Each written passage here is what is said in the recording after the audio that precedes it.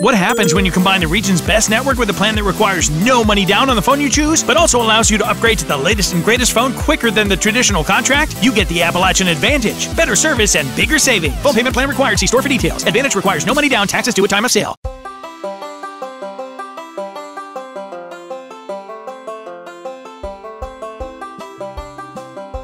We got some great things going on this summer. Of course, tourism season is in full blast in 2019, and our major goal is just putting people heads to beds, forks to mouth, and lips to sip.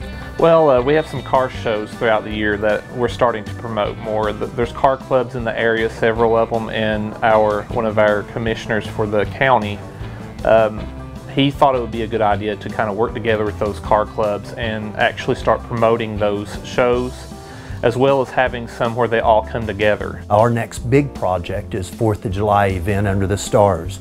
That's at the Hilton Garden Inn terrace, usually about 160 folks with corporate tables. And all of that is sponsored for the Kentucky State Fair to showcase all of our artists around Eastern Kentucky. The county is going to see a lot more of these kind of events. We're really trying to, our county government and Pike County Tourism are trying to really ramp up some of the things we already have that may need more use, may need more visitors to understand and know that these things are available. The whole goal of all of it is to get people in the area. We can have events around the city county and we can have folks attending those from our communities.